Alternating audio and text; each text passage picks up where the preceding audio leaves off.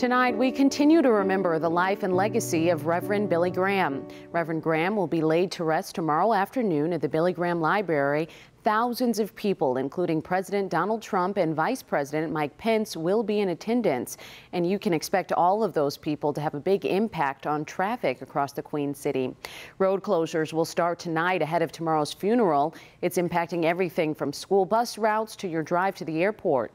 NBC Charlotte's Alex Shabbat joining us live now on Billy Graham Parkway. And Alex, these traffics will impact our travel tomorrow and tonight. That's right, Rachel. It all starts at 9 tonight. You won't be able to drive down Billy Graham Parkway like a lot of these cars are doing. You'll have to take Tryon instead and expect big delays.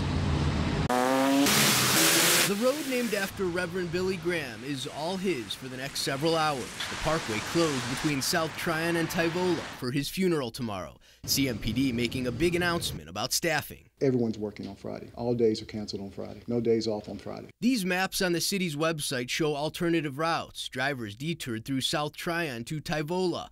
And here's another map if you're heading to the airport. Officials say from I-77, take 485 to the Wilkinson exit. And from I-85, take Little Rock Road. Both routes lead to Josh Birmingham Parkway. Meanwhile, CMS telling NBC Charlotte about 40 school bus routes will be impacted, though there are no student pickups on the parkway. Police say they're well prepared for the heavy traffic. Some people may have concerns about traffic. We have staffed up wonderfully for the police department.